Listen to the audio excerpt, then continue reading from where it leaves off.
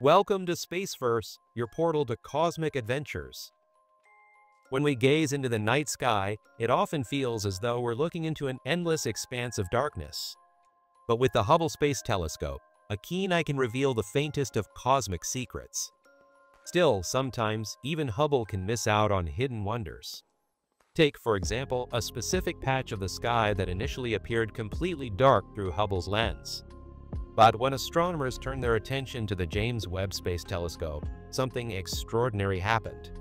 They uncovered a faint red glow which slowly revealed an elusive, ghost-like galaxy cloaked in cosmic dust. This wasn't just any galaxy, it was a hidden relic tucked away in the far reaches of the universe, revealing itself only to the most advanced technology. This discovery isn't just another distant galaxy. It marks one of the farthest, most mysterious, and most exciting galaxies ever found, providing us with a unique and tantalizing glimpse into the early universe and the process of cosmic evolution. The story behind this galaxy, Aztec C71, is one of scientific achievement and cosmic wonder, an important piece of the puzzle in understanding how galaxies evolve over billions of years. In today's video, we're going to unravel the incredible journey that led to this groundbreaking discovery. We'll delve deep into why it's so significant and how it's changing the way we think about the universe and its evolution. Now let's get to the heart of the matter, understanding Aztec C71. To truly appreciate this galaxy's uniqueness, we need to take a closer look at its defining characteristics. What sets it apart from the countless other galaxies scattered across the universe? To answer that, we'll focus on some key properties: its mass, luminosity, redshift, and color. These measurements give us vital clues about the galaxy's past, the environment it exists in, and what its future might look like. As we explore these attributes, we'll uncover a clearer picture of Aztec C71 and what it can teach us about the vast universe beyond. To gather this data, astronomers use James Webb's near-infrared camera, which captures images of the sky in different wavelengths of light.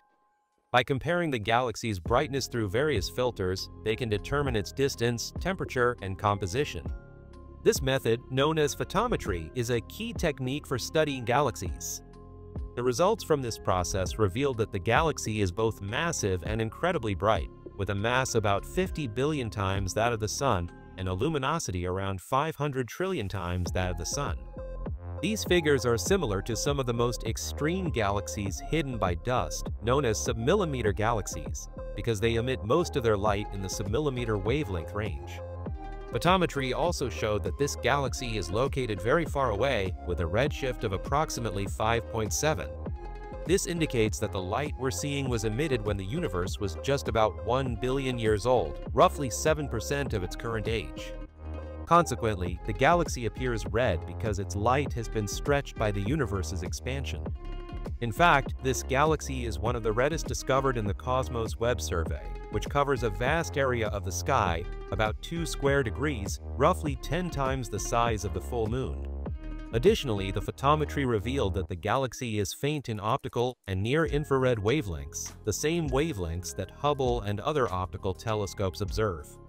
This suggests that the galaxy is surrounded by thick dust, which obscures much of its light, blocking it with the dust particles in its interstellar medium. The dust grains in this galaxy absorb light from the stars and then re-emit it in far infrared and submillimeter wavelengths, ranges that telescopes like SCB2 and ALMA are designed to observe. These telescopes were the first to spot the galaxy, but they couldn't quite make out its shape or measure its redshift. Enter the James Webb Space Telescope, which was able to detect the galaxy's rest frame optical light.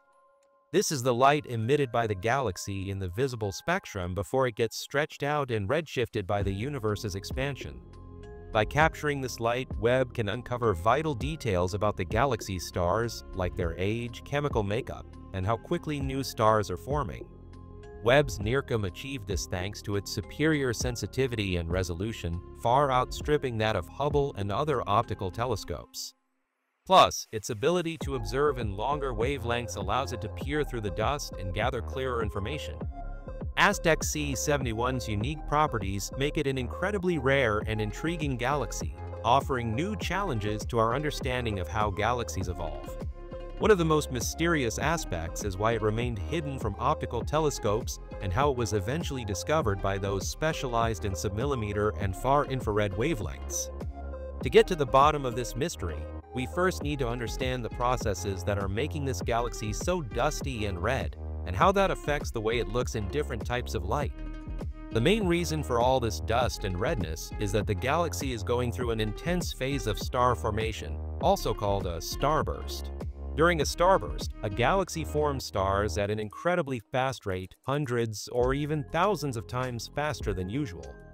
This burst of star making can be triggered by things like galaxy mergers, gas accumulation, or other cosmic events, and it can have big effects, such as pushing out gas, enriching the space between stars, or even slowing down future star formation.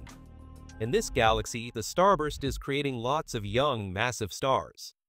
These stars are extremely bright and hot, emitting a ton of ultraviolet and optical light, the kind that telescopes like Hubble can detect. But here's the catch. This light is so energetic that it heats up and ionizes the gas and dust surrounding the stars, creating thick clouds of gas and dust that completely encircle the galaxy, blocking much of the light. That's why this galaxy is invisible to optical telescopes. The gas and dust clouds don't just block the star's light, they absorb it and then re-emit it in far-infrared and submillimeter wavelengths, the very wavelengths that telescopes like CUBA-2 and ALMA are designed to pick up. These longer, cooler wavelengths are much better at slipping through the gas and dust clouds surrounding the galaxy. That's why this galaxy is visible to submillimeter and far-infrared telescopes, which specialize in detecting these kinds of wavelengths. But there's another factor at play here: the expansion of the universe. The universe isn't standing still, it's constantly stretching and growing. As the universe expands, the light traveling through it gets stretched too, which means its wavelength grows longer. That's why this galaxy looks so red, because it's so far away, and the light from it has been stretched out by the universe's expansion. All of these factors together make Aztec C71 an incredibly unique and extreme galaxy, one that's really tough to detect and study. Now let's dive into how this galaxy formed, how it's evolved, and how it stacks up against other galaxies in the cosmos. One possible explanation for how this galaxy formed is through a merger between two or more smaller galaxies. When galaxies collide and merge, it's a chaotic and intense event. This merger can spark a starburst, compressing the gas and dust and causing them to collapse into new stars. It can also create a lot of dust by destroying older stars and releasing their metals into the surrounding space. This could explain why this galaxy is so massive and luminous. Merging galaxies can combine their mass and brightness to create a much larger, more powerful galaxy. Another possibility is that this galaxy grew by accreting gas from the surrounding intergalactic space. Gas accretion happens when a galaxy draws in and absorbs gas from the vast emptiness between galaxies. This can fuel a starburst, providing the necessary material to form new stars.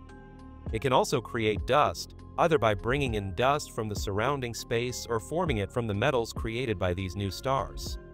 This process could also explain why the galaxy is so massive and bright, as the mass and energy of the accreted gas are added to the galaxy. And that's it. I hope you enjoyed this video and learned something fascinating today. If you did, don't forget to give us a like and subscribe for more exciting content like this. If you have any questions or thoughts, drop them in the comments below and we'll do our best to respond. Thanks for watching, and we'll see you next time.